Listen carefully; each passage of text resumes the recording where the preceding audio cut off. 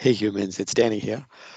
You may know that I'm a big fan of Windows Admin Center. I love what Microsoft have done with the solution. And today I wanted to show you very quickly how easy it is to use the Windows Admin Center.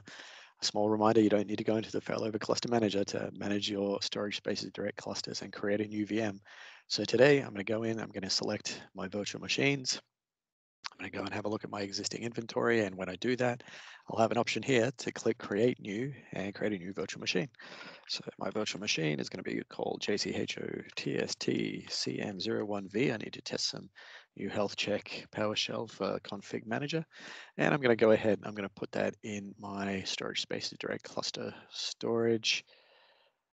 Volume 1 is where I want to put that. And I'm going to create a new folder in here called the same as my virtual machine.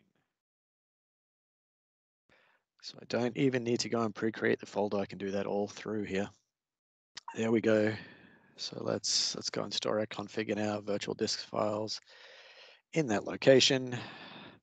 Do I want 2 virtual CPUs? Let's give it 8 gig of memory. I don't need to enable nested virtualization. In my case, let's use some dynamic memory.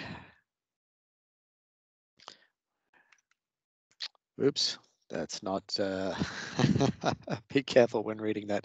That's not megabytes of memory, that's gigabytes of memory. There we go. That's a much better figure. I don't have 2 petabytes of memory, sorry, 2 terabytes of memory in my environment. And I'm gonna go ahead and connect that to my storage spaces direct virtual switch.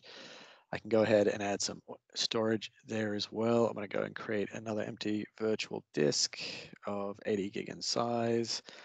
Go and install an operating system later from an ISO. These are the standard options that you normally have through Failover Cluster Manager or operating system from a network-based operation. Whoops, time to do some updates too. All right, I'm going to go and create that virtual machine. And that's how easy it is. Hope you enjoy. More to come.